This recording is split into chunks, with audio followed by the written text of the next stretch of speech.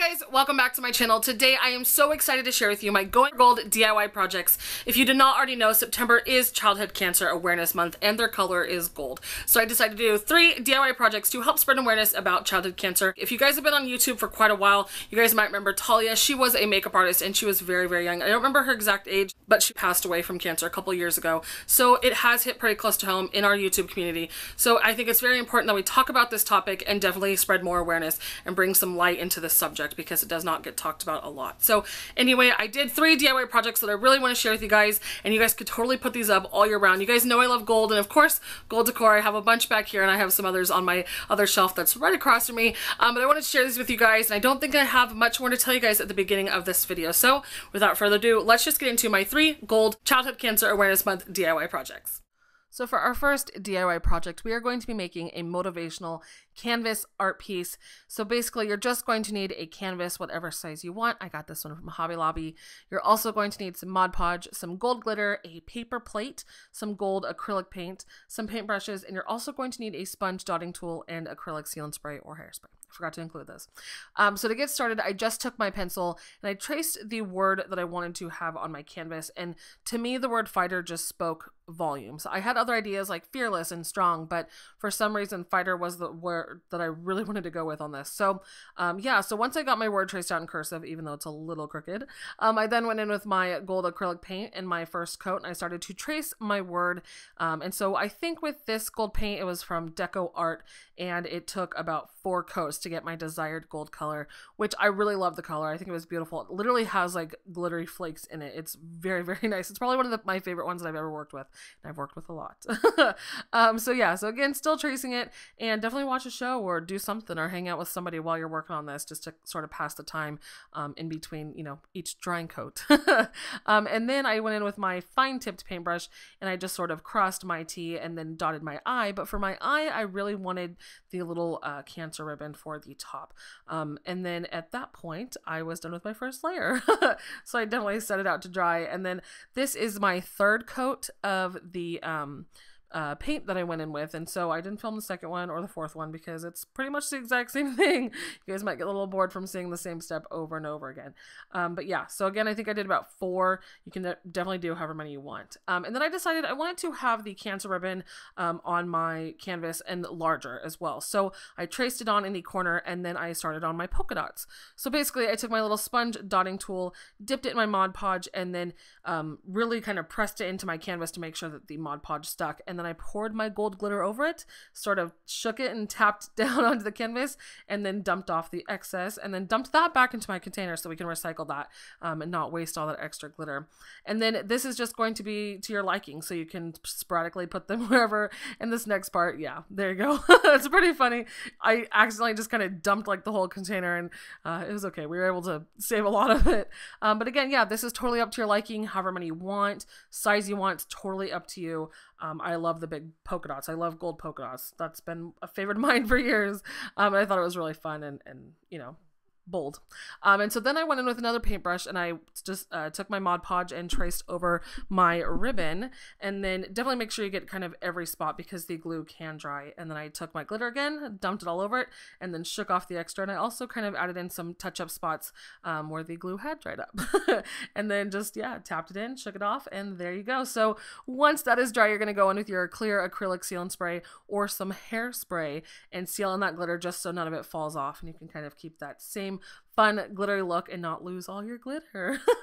So yeah, I really like this piece. I think it definitely stands out. It's very bold, and again, you can customize it to whatever words you want or whatever design, but to me, this I'm really happy with how it turned out. So I think it's fun. It's definitely a statement piece in my decor, and I can't wait to show you how I decorated with it. So yeah, that's our first DIY, and I hope you guys enjoy it. So let's keep going. So for our next project, we are going to be making a ribbon garland. So you are going to need an array of gold ribbons. I found a bunch of these at Joann's and Hobby Lobby, starting with a tool that is from Hobby Lobby, and then the wide ribbon is from Joann's, then the polka dot is from Joann's Christmas, and then the pineapple and the glitter, those are from Hobby Lobby. The next 4 are from Joann's. The second to last one is from the Joann's Christmas. The bow ribbon is from Hobby Lobby, and the cord in the back is from the Joann's Christmas section. Yes, covered all of them. Let's let's get started. So basically I took my rope cord and I measured the area where I wanted to hang my garland, which was over my mirror or in front of my mirror. And so yeah, definitely get started with that. And then this next part I just sort of eyeballed and just kind of went on a whim. So I took one of my ribbons, folded it in half, and sort of played with the size a little bit, and decided upon how long I wanted it, and I folded it in half. So now you're going to cut another strand of ribbon the exact same length fully. You're not going to cut them in half. You're going to cut one long piece of ribbon, and you're going to repeat this step over and over again. And so yeah, so you can see here, I'm just taking my one master ribbon, and then I'm laying out all my other ribbons and cutting them the same size. I will leave the exact length that I ended up using in my description box because I don't really remember it offhand. And again, you're just going to repeat this for every single ribbon. And so if you don't want to do as many patterns as I did, that's up to you. If you don't want to, you know, do so many different kinds, that's up to you. Whatever you want, this is definitely customizable, just like pretty much every other craft I do. It's up to your liking, and it's, you know, a base plate to start from, I guess.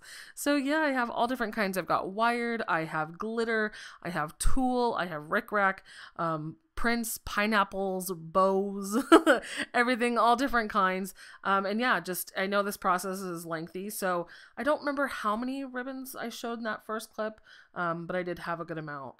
Maybe 10.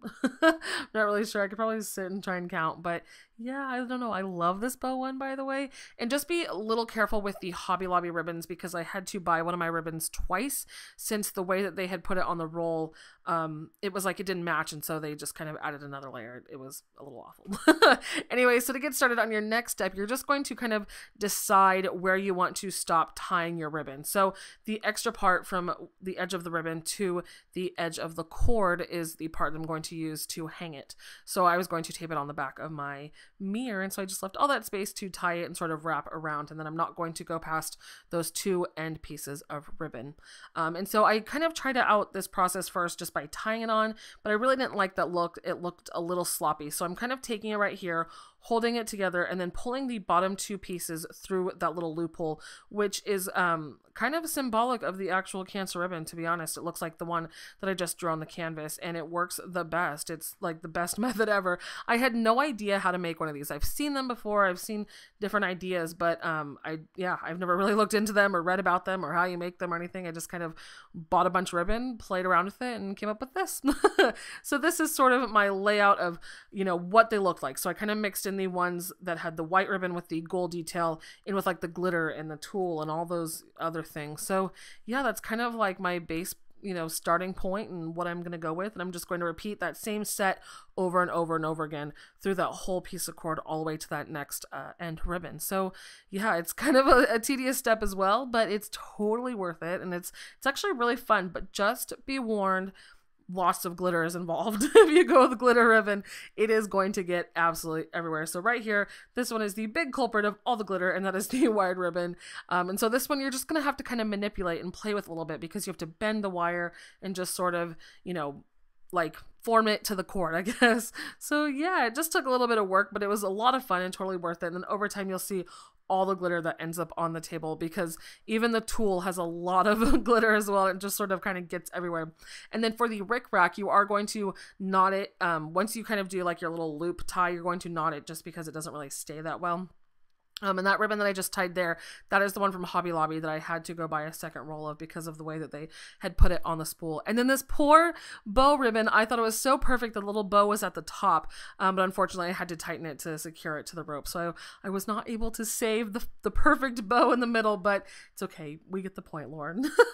And so now here is the tulle. And again, this is where all of the glitter came off of that thing. And this one too, the little polka dotted one had a lot of glitter fall out. But yeah, so that is another step. And then I realized I totally forgot this starburst looking ribbon, and so I found a spot and then I just sort of moved around and kind of slid the ribbon down on the cord just to kind of add it into each of my like little sets because of course I had to have it the same. So as you can see there, I have added it in with the other ones and sort of mixed it in. But yeah, this is my final product and I'm actually really happy with this. Again, I haven't read anything about these, like as far as like how you do them or if this is exactly how you do them, but this is what I figured out and this is what worked best and I really liked it. It was very fun and I can't wait to make more of these for other occasions, but this one's definitely very special. It has a very special meaning behind it. So I love it. I think it's great. It's beautiful. So many different shades of gold and prints of gold, and looks great. So yeah, that's my ribbon garland, and let's move on to our final craft. So for our last and final project, we are going to be making a no-sew fleece blanket, and this craft does have a special meaning that I do explain at the end of this video, so definitely stay tuned for that. But yeah, so basically all you're going to need are 2 pieces of fleece, both 2 yards, and some scissors, and maybe a movie or TV show to watch as well, because it is a long process. So to begin, you're going to start cutting off this white trim that is at the top of your fabric, and so this one's pretty easy to see because again it is white, it doesn't match the fabric, so cut it off. You don't need it, it goes in the garbage. But then it basically has like the same thing at the bottom of the fabric as well, but it's not white. So you're going to kind of see how the fuzz ends right there, and then it kind of goes like folded and frayed and everything. So you're going to cut that off. And if I'm not mistaken, I think that's called the selvage. I did take a fashion and sewing class when I was a freshman in high school. That was a while ago, but I do believe it is called the selvage. And so you're going to just cut that off in one big cohesive piece because you don't really need it, and it kind of messes up the look of the blanket. And you're also going to do it on the other piece of fabric as well. I chose to do 2 different fabrics because I thought it worked well together. It wasn't so busy and crazy. You do have like that nice solid color. But again, that's up to you, whatever you want, whatever you're liking. But I love that these 2 are in the same family. So yeah, cutting off that one, and then we're going to go cut off the top or the bottom on the other one as well. And yeah, you'll even see like when you flip it over, one side will be even fuzzier than the other one, and one will be not so fuzzy. So the one that's the fuzzier one is definitely like, you know, the top of the fleece. But yeah, once you get that cut off in one big piece, you're going to match up your fleece together and just sort of make sure that the 2 like top parts of the fleece are facing outward and that the other side are facing inward and touching each other. And then you're going to kind of sort of cut this like square on each corner of the fleece, so wherever they meet in all 4 corners. But I would recommend cutting it a little larger than the square that I cut it. Definitely make it a little bit more of a rectangle. And then you're just going to begin cutting little strips into both pieces of the fleece. And again, make them a little longer because you're going to want to double knot each of these ties. And if you cut them any shorter, you're not going to have enough space. And also pay attention too, because if you see the top of the paisley, like the pointy part is the top, and the top and the bottom, when you tie the 2 pieces together, they have a little bit more give, a little bit more stretch, and that's easy and perfect to tie those. But on the 2 sides, cut them a little longer as well, because it doesn't stretch as well that way. It doesn't have a lot of give, so you need as much extra, you know, fabric to make that tie, the double knot. And you can kind of see here, this is creating the corner, and you can kind of sort of stretch out the fabric as you go, just to kind of give it a little bit more space, and you kind of see it starts to like gather together. It looks really, really cool. But again, yep, there's a little stretch. And then you're just going to repeat this for all 4 sides and all 4 corners. It's very easy. And again, here I am starting the side, and I really should have made them a little longer, but you know, you live and learn. My sister usually makes these blankets for gifts, for like all sorts of occasions. We are a blanket family, so these ones are fun. They're personal. You can change up the fleece, whatever patterns and colors and schemes you want to do is great. But yeah, this is like my first time actually making one of these, and definitely recommend music or a show to watch while you go, and just keep tying because it is a large blanket, but trust me, it's worth it. Just like the other 2, the steps are totally worth it. And so you can kind of see, we're still on the side here because you can tell by the way the paisley stuff is pointing. Definitely cut them a little longer because you're going to need that extra space to tie. And again, it doesn't have much give. And so then we're going to go back over to the top and continue working. I just sort of alternated that way. I can kind of keep the 2 fleeces together sort of lined up correctly, and I don't accidentally pull part of it and end up with a cockeyed blanket, I guess, so that the fabrics stay in the same spot. And so yeah, so you're just going to repeat this step over and over again, and then this is what it looks like at the end. And you're going to have all 4 sides all tied up, all corners, and it's going to form a blanket. And so this is a very difficult item to show you as like a whole. It is huge, so definitely, yeah, this is it.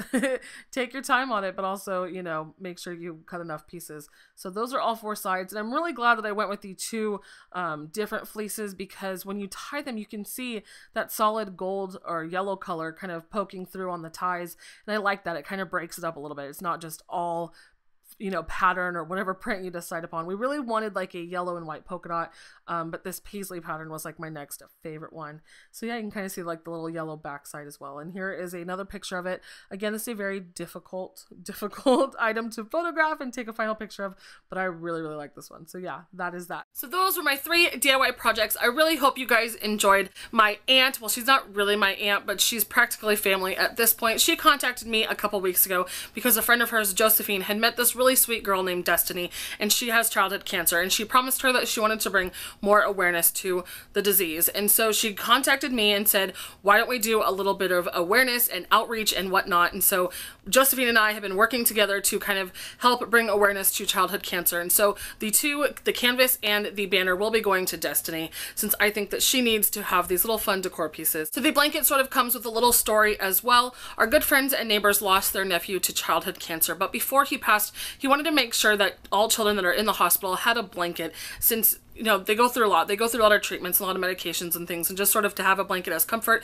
was something that was really important to him. And so they started doing this thing where they were having donations for blankets, and they wanted to give them to kids in the hospital. So that's why I decided to do a blanket, just because it is sort of symbolic for Team Scott and his organization that his family has been running. So the blanket will be donated to Scott's mom, Trey, and she can sort of have it as kind of like a little memento as part of like this outreach and childhood cancer awareness month. So I will leave Destiny's information down below. I will leave Scott's team's organization down below, and so definitely check those out if you want to. If you have time, that would be great. And I'll also leave Josephine's Facebook page linked down below as well, and you guys can learn a little bit more about what she's trying to do about spreading the word about childhood cancer. So I feel like I've just been like run on sentences, but I wanted to tell you guys as much information as I could as to why I've been doing this, but I really hope you guys enjoyed. I had a lot of fun doing this, and I was so grateful and thankful that Josephine and my aunt contacted me to get involved with this project. So yeah, I don't think I have much more to tell you guys. If you guys liked this video, definitely feel free to give it a thumbs up, and if you want to subscribe to my channel, definitely subscribe. That way you'll be notified when I post new videos, and I will also be doing a little mini room tour to show you how I decorated with some of these DIYs, and you guys can watch that as well. That'll follow this video. So yes, okay, oops, my hair. If you guys want to follow me on any of my social media pages, I will have all of those linked down below as well. But yeah, that is all I have. I hope you guys enjoyed, and I will see you all in my next video.